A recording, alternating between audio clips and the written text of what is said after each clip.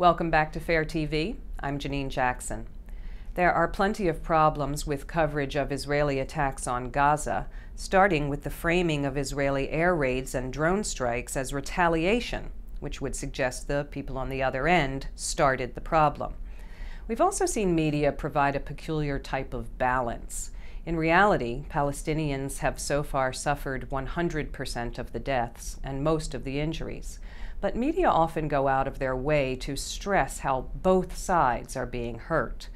Perhaps it was that tendency that led ABC anchor Diane Sawyer to say this on July 9th. We take you overseas now to the rockets raining down on Israel today as Israel tried to shoot them out of the sky.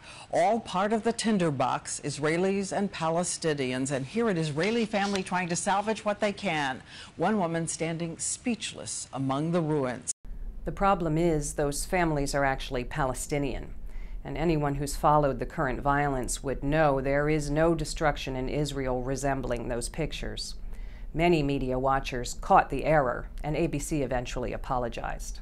During an introduction to a story on the conflict between the Israelis and Palestinians, I misidentified these powerful images. The people in these photos are Palestinians in Gaza in the aftermath of an airstrike by Israel, not Israelis as I mistakenly described them. And we want you to know we are truly sorry for the error. A simple mistake, then?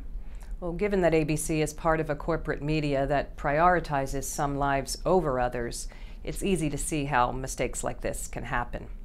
Elsewhere at ABC, the Sunday show this week decided to give viewers a peek at a new film by far-right provocateur Dinesh D'Souza, who anchor Martha Raddatz described as the man some call the Michael Moore of the right. Well, not exactly. D'Souza's been in the spotlight for decades, from editing a crudely racist, homophobic newsletter in college, to blaming liberal sexual mores for Abu Ghraib, to blaming the cultural left for the September 11th attacks. A few weeks ago, he was convicted of felony campaign finance fraud.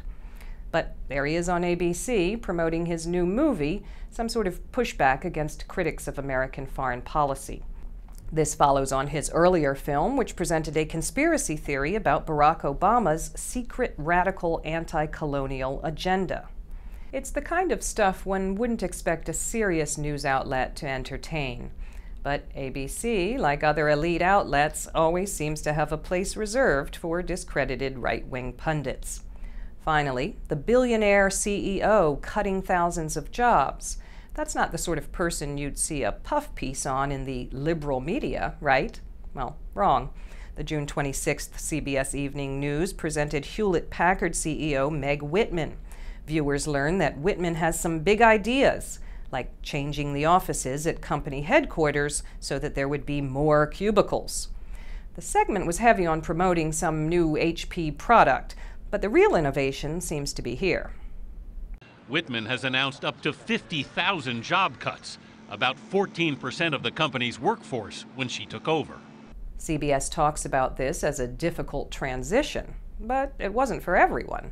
Left unmentioned by CBS, Whitman, already a billionaire, pulled down a $17 million compensation package last year.